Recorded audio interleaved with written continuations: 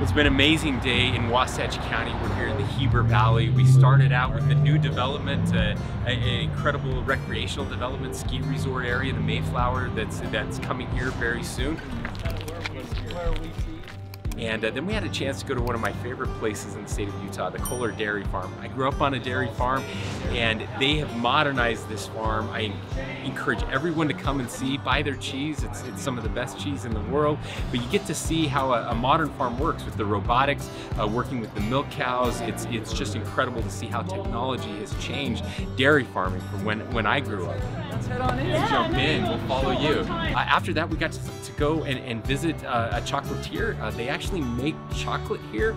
It's one of the most amazing places that I've had an opportunity to visit, to see how chocolate is made, bringing in chocolate from Madagascar and Ecuador. It's called ritual chocolate, and it's just incredible. So much fun to see that located here in Utah.